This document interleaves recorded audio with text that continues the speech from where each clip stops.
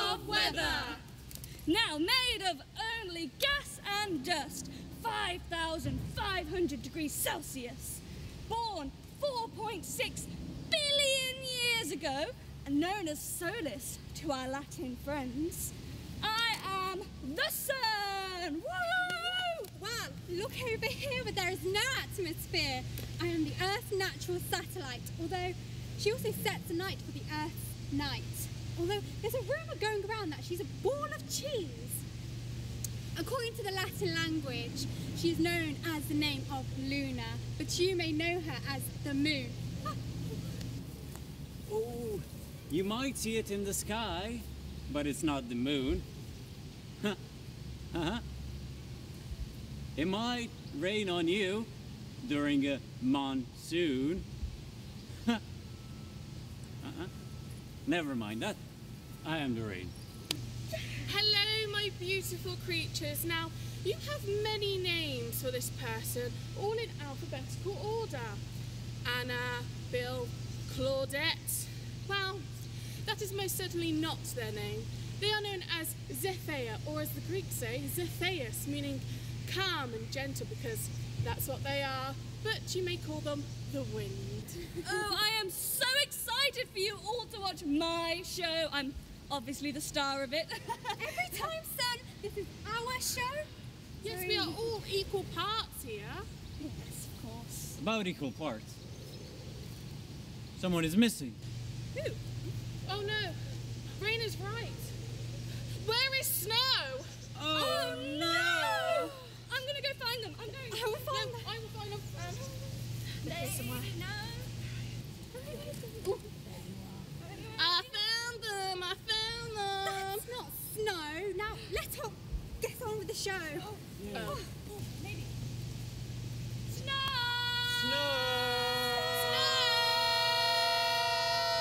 Oh, it's no use. How about we pass some time until they arrive? Oh, we could go chase some butterflies. Ugh, that's boring. What are we going to do? The situation is poo. Let's tell some stories. Snow-like stories. Yeah. Oh, I'll start. We went out to dinner and I'll take over. So, we went out to dinner and me being the amazing one made sure we all had a really good time. That's not quite right now, is it? I will tell this tale truthfully from here on out. One day, Sun, Wind and I went out to dinner with Rain. Our friend, the snow, waited for our return. Having not eaten yet themselves, they hoped and wished for one of their friends to bring them something back.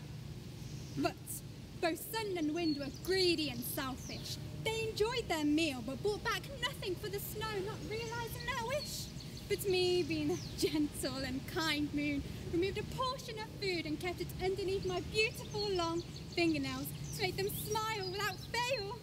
When we return home, the snow has asked us, what have we brought back? To which the sun and the wind promptly replied, we didn't bring anything back for you. I mean, why would we? You didn't even ask. We went for our own enjoyment. We could hardly think about you and your meal requirements. But I had given her the delicious food that I had brought back for her, because helping other people improves mood and shows them that you care. The snow was so angry at the wind and I for our selfishness that they cursed us. And that's why the sun is hated in warm weather. And the wind is so disagreeable. but the moon was blessed with good wishes, and that is why she's always beautiful and shimmery. Oh, really, you know, with being Snow's favourite, of course I am. Hold on a moment. I don't come across very nice in that story. Me neither. And I'll have you know, me and Snow have repaired bridges since then. Well, where's the evidence to prove otherwise, son? Well, I'm sure when the snow turns up, we can have another story. Would you like to hear my story? Yes. You see, now that is not why I am hot. I mean, look at me. I mean, ancient civilizations spent their whole lives trying to understand me. I'm just that amazing, you see. In ancient Egypt, they believed that I sailed across the sky in a boat.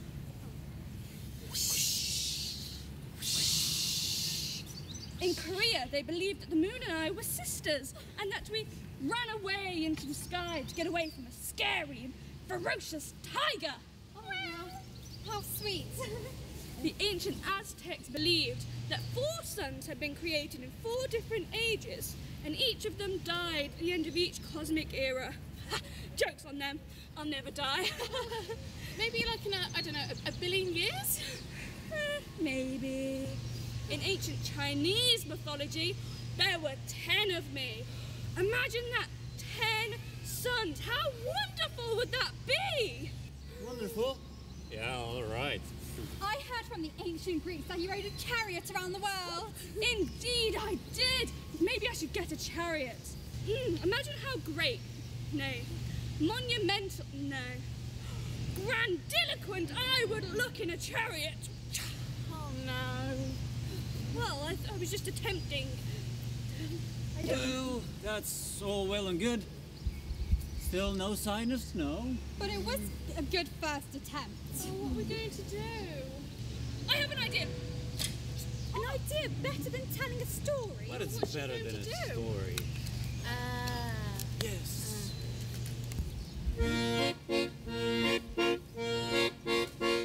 The snow is not ready to come out and play. Let's tell some more stories and see you face to face.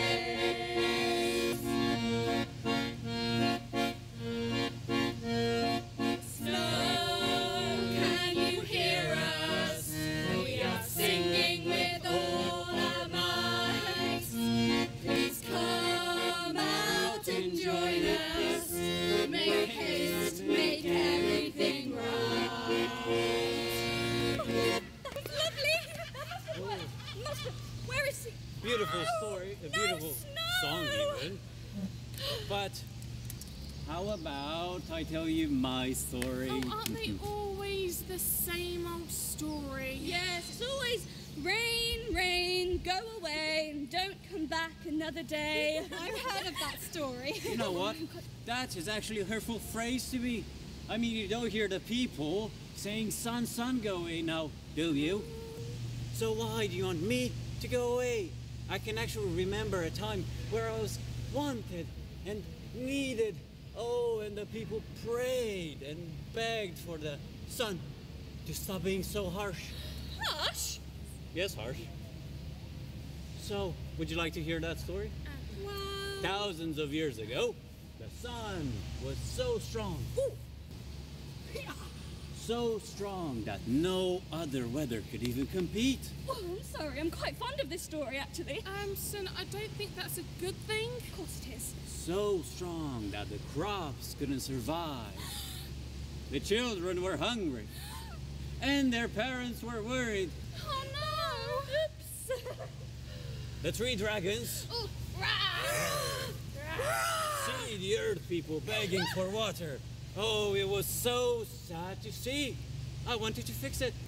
As dragons visited the Jade Emperor, asking to send rain down to Earth, she said, "I'll send rain the next day," and shooed herself shaking with mirth. Oh, but she does not. Aha. So seeing this, I decided to make it rain by scooping water from the ocean and spraying it down on Earth. Oh, the people were so happy. I made them happy. The crops thrived, children could eat again, and I saved them. Thank you. He gets applause. I'm sorry, but I come out every single day and I save people's lives every single day, and I don't even get to brag about it. What? You don't brag. No? I'm sorry, but saying that you don't brag is like saying that snow is hidden inside my bag. Wait, seriously? They are. Let me see. This whole time we've been looking for the snow in your bag. Joke? Well, it's not funny. Sorry. Perhaps you should leave the jokes to me, Moon. I'm obviously the funny one. No, you're not. Of course I'm funny. The snow thinks I'm funny. Well, where is she to prove otherwise? Well, like I said, I'm sure they'll just, maybe this, reminds me of a argument we once had before. Oh yeah, I think it was to see who was the strongest. Indeed, and with my memory being in tip-top, I won that competition. I'm so sorry, Sim, but has your old age baddened your memory skills? Because I think I won that one. Welcome to the Elemental Storytime Showdown. In the red corner, we have the scintillating sun. And in the green corner, the whimsical wind. Who will win this battle? Let us find out. Ding ding. Eons ago, the wind and I decided upon a competition. Yeah. We had been competing for so long, but we could never see who the winner was. No, so when we spotted a man walking down the street wearing a jacket, it sparked an idea upon us. We decided to have a competition to see who would succeed in taking the jacket off the man. The element who succeeded in taking the man's jacket off would forever be known as the strongest element alive, which I know is something very proud to boast about. Well, me being the wind, I decided to go first. I mean, I took no time to think about it and came up with the obvious solution. I drew a breath in, the deepest breath I could with all my might, and I sent a horrendous storm of hurricanes down the street the man was walking upon. But the man was still wearing his jacket. In fact, he was anchoring it to his chest to ensure that it would not fly away in these horrendous winds. Well, this will work.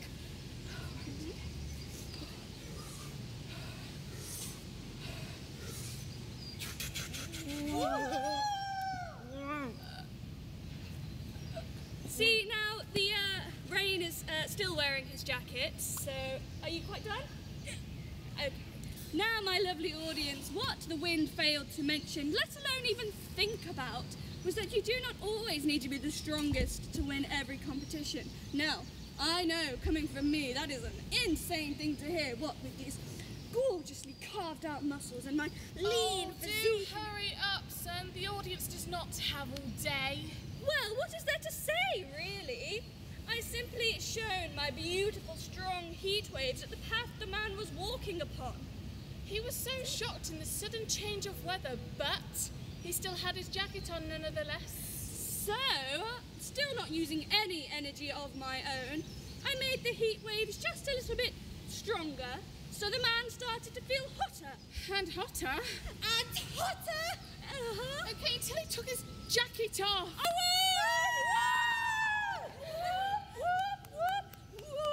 Yeah! Thank you, Wind. Oh, you don't have to be disheartened, though. I simply used my own skills to the very best of their ability. I only have one thing left to say to you, though. Oh, and what's that? I guess you have more bark than you have bite. Okay, let's all just take a breather now. Now, my wonderful audience, I can positively assure you that I'm nowhere as near as that aggressive anymore. I mean, I am much more calm these days. Too calm, if you ask me. But no one ever asks me. It's kind of like a dog situation. You know when a dog gets all mad and barks for no reason. I'm trying to tell my story. Oh.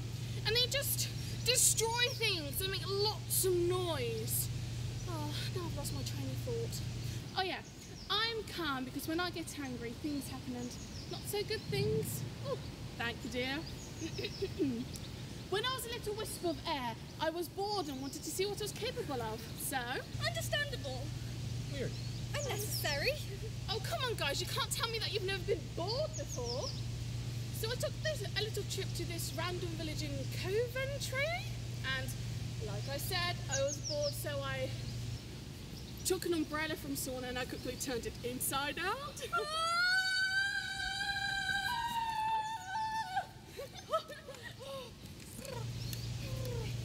You snatched the balloon from cute little Priscilla and swept it up to join the umbrella.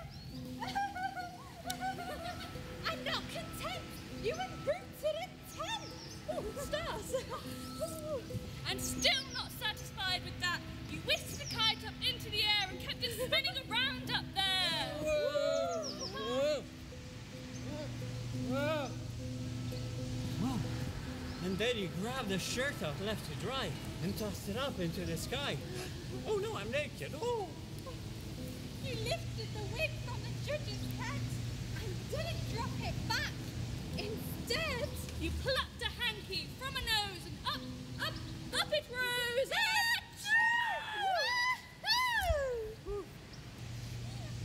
You grabbed the postman's letters up and then, as if you hadn't done enough, you went and stole a striped flag fluttering on a pole. Whoa! I pulled the scars from the twins and I tossed them to the other thing.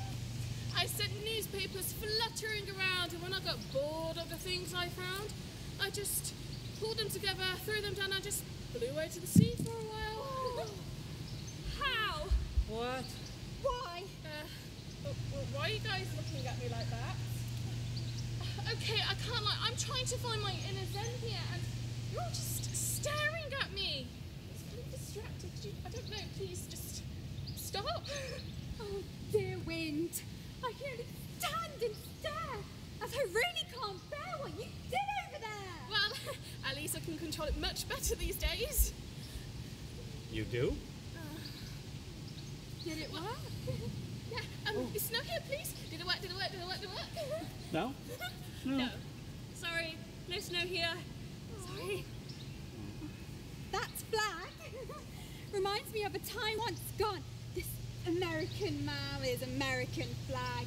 He prodded me all over with his flag in hand, claiming it was now his land. At least the second man wore softer shoes, bigger strides, and my complexion leaves me more time for infatuation.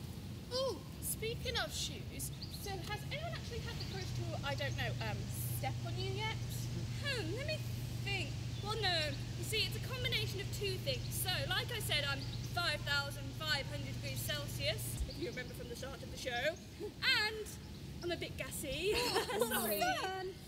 But talking about problems, my problem is that I give you so many things, and what I get in return? Rain, go away. Oh, Rain, I feel so underappreciated too. I mean, I get blamed for everything. Like, too cold, blame the wind. Too hot, blame the wind. I mean, I just can't win. I don't have no problems. control I have to go over out it.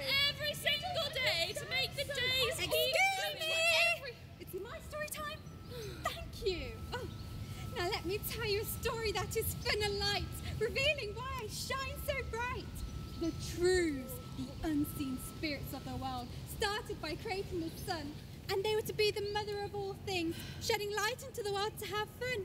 Only, once they had completed this, the truths saw the sun's eyes filled with loneliness. So, I offered to be their one companion, and from there, the creation of the world did happen. The Trews coined their pair mother all. They watched over the world from night till morn, sun by day, moon by night. They did this because it just felt right. However, things didn't work then like they do now. Night never came. There was no sleeping, no chow. The moon had two eyes to shed light upon the globe. The sun had the same, meaning light perpetually glowed. However, for some reason, the Trews saw with this a few problems. They said that the world was growing bored and weary and unconscious. The Trews then realised that they couldn't go both seen alike. They would have to remove one of the sun's eyes so that in time, darkness could blanket the world. But how could the sun protect and guard us during it when I did? I begged the Trews to take my eyes instead. They accepted my request, and with one eye, I was left. In that moment, the trees and the flowers and even the people shut their eyes to rest and to dream. Oh, it was all so good. But I was not left with nothing. You see, the Trews repaid me by granting me with ethereal, never-ending beauty. And for this, I am thankful and never will be gloomy. Whoa! Whoa! That was a beautiful story, Moon. Thank you. It's bound to get snow out. Oh, told you. Do you hear that? Yes. Oh, it sounds so pretty. Oh, I really hope that is the snow. I have so much to tell them. I've not seen them in so long. It's going to be absolutely amazing if they come out right now after all this time. Wait, I can hear them. Can you? No, come out. Let us see your glittering beauty for all to see. I can't. It's too hot for me. The earth. I can't compete with the heat. It used to be fine.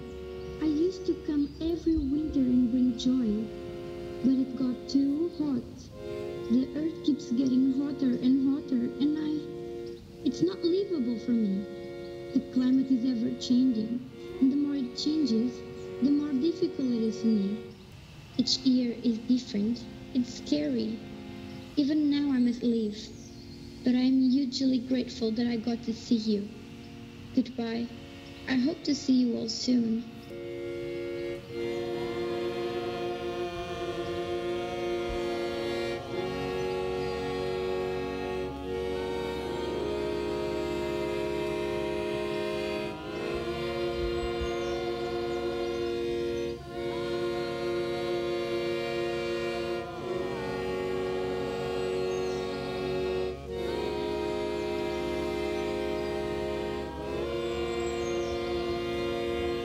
And so the snow had to go. They had to go and hide and find a colder place to go. The four friends vowed to help the snow. They guided the humans to make more eco-friendly decisions. You see, we didn't want to just only help the snow. Oh no, we wanted to help you, your friends, and even your Auntie Jo. So let's all join together and help out as much as we can, from the grass beneath our feet to the forest of lands.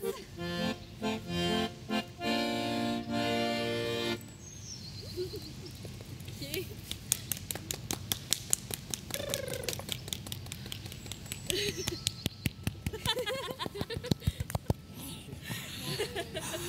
you.